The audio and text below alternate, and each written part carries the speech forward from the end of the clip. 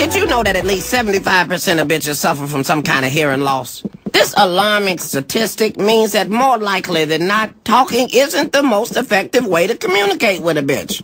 That's when you have to hit her. Whoa, what? You tell her what you want her to do. If she say no, hit the bitch. Simple. But I couldn't hit Sarah. I couldn't hit any woman. Has not hitting the bitch been working? I mean, scientifically speaking, has not hitting the bitch achieved the desired results?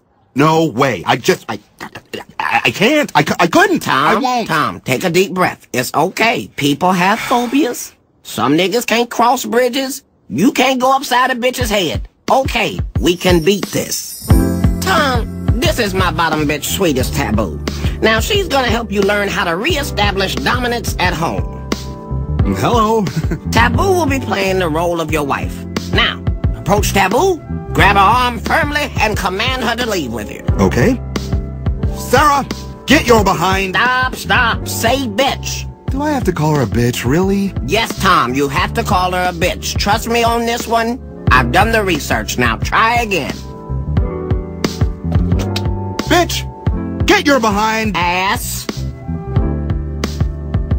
Bitch, get your ass in the car. Kiss my ass, you little motherfucker.